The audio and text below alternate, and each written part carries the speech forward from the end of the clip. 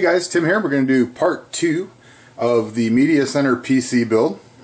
We're going to start off with putting in 8 gigs of HyperX Genesis. This is 1600 speed RAM, kit of 2.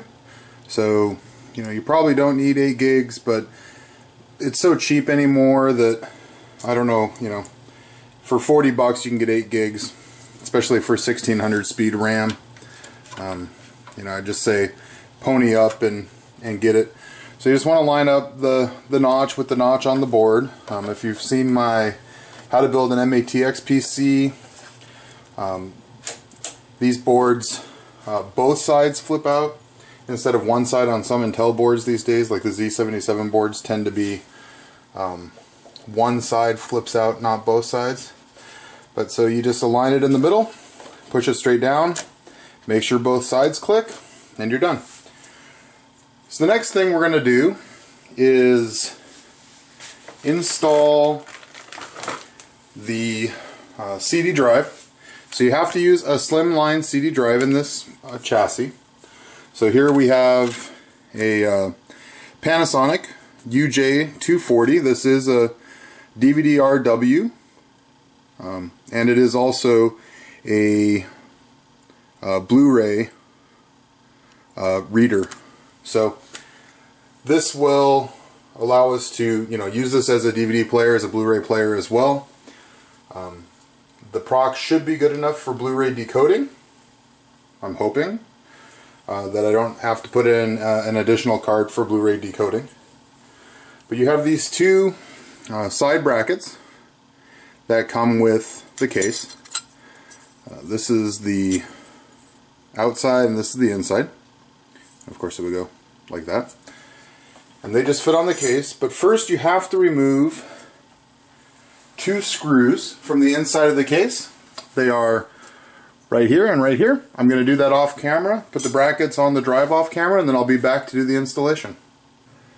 Okay, so we have the panel out and I've got the brackets on. So as you can see, because this is a laptop drive, or meant to be a laptop drive, the full side bracket goes on the full side, and the shorter side bracket goes underneath the shelf here.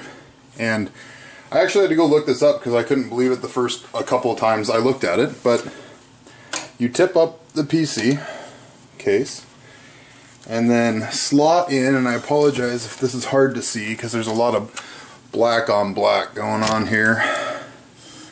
But you slide in the drive, and it actually does say in the instructions to tip up the case on its side, and then you actually screw it in. I'm going to do this off camera, but you actually screw it in through holes on the bottom here. So I'm going to go ahead and do that, and then we'll be right back again. Okay, so there we have it installed. So you can see it's nice and flush on the front. Door still closes nicely. One thing I forgot to mention is you do want to leave test fit it to make sure it's in the right spot, so that you don't want to have to adjust these side screws once it's in, because you can't get to the ones on this side.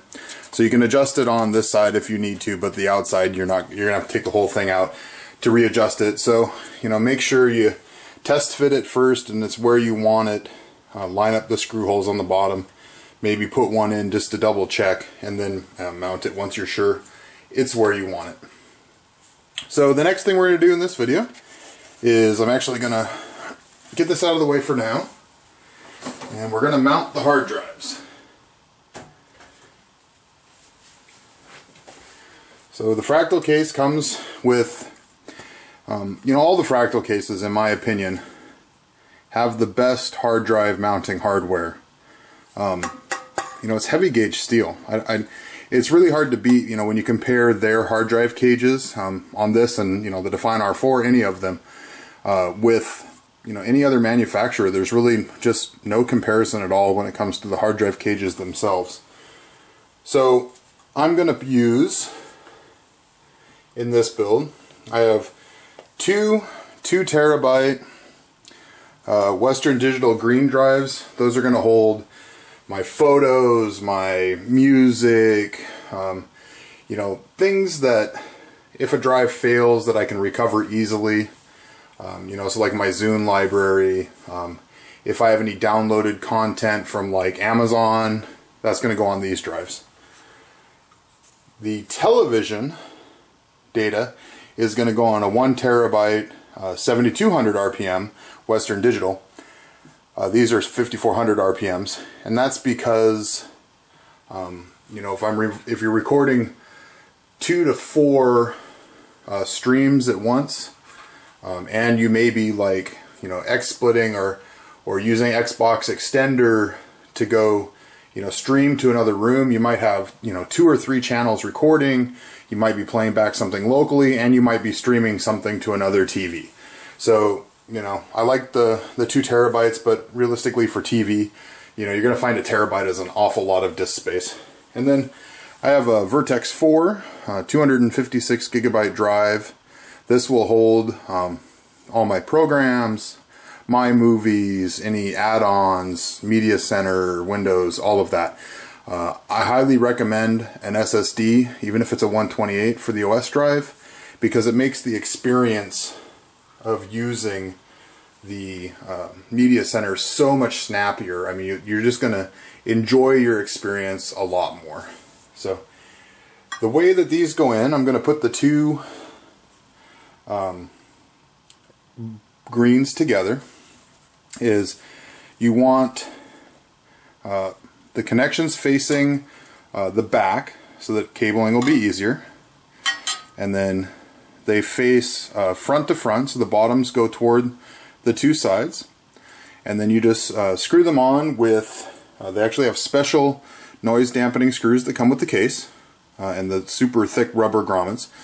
Not only is this going to dampen noise, which, you know, in a normal computer case is annoying, in a Media Center PC case is obnoxious. You know, you spend a lot of money doing your audio, buying a nice TV, you know, spending money on building, you know, this case. You don't want to hear hard drives grinding, and I will say that's my #1 complaint with TiVos. Is that no matter what, I'm such an audiophile that I can always hear the hard drive in the TiVo clicking, and it just drives me insane. And I've been a TiVo customer for over 12 years, so all the TiVos I've ever had all have the same problem. So these just will screw in. I'm going to do this off camera, and then I'll come back to show you the SSD installation. Alright, so there we have the drives all installed. I don't know if I mentioned this earlier, but one other benefit of the thick rubber grommets and the specialized screws that come with this is it will extend the life of your drives. The better the vibration dampening of a drive, the less the head bounces around. And for the SSD, it just uses these middle 4 holes, and then you can see it in the back right there. So next time we will be installing the hard drives, wiring everything up along with the PSU, and installing the Seton card. And then in part 4 we will do an install and show you guys some mods that I like on mine. So until then, this is Tim for TimmyTechTV, and I'll see you next time.